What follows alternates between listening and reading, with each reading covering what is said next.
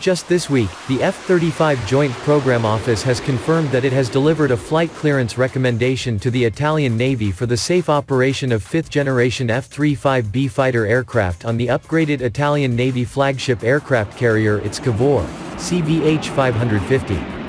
As noted by the F-35 Joint Program Office, to develop the recommendation, an embarked team from the F-35 Patuxent River Integrated Test Force, Pax River ITF, and the Cavour's crew conducted 5 weeks of at-sea flight tests evaluating how the short takeoff and vertical landing, STOVL, variant of the Lightning II performed on board and around the ship, and how well the F-35 air system is integrated with the carrier.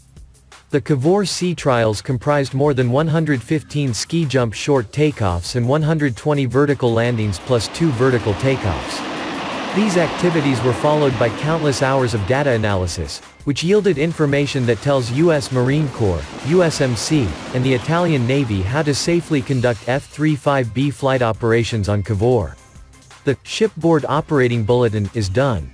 We provided the data and recommendations for a limited envelope, or sail-home envelope, that will allow U.S. Marine Corps and Italian F-35B pilots to fly training workups aboard the ship, said Ron Hess, F-35 Pax River ITF Basing and Ship Suitability, based team lead aboard Cavour.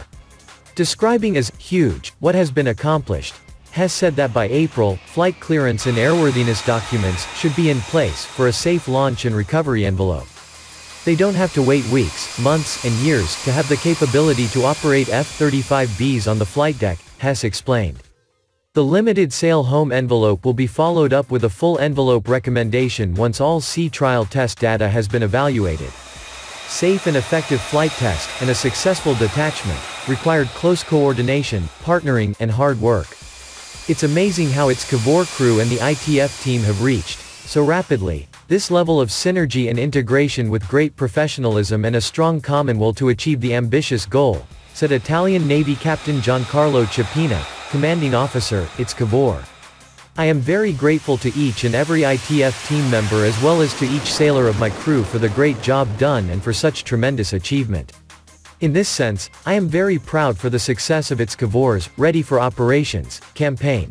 Our allies will soon perceive the Italian Navy and the Italian Armed Forces as a whole, as enhanced cooperative partners thanks to the strategic enabler that the fifth-generation aircraft carrier capability would represent, in either specific maritime or wider joint operations, Ciappina said.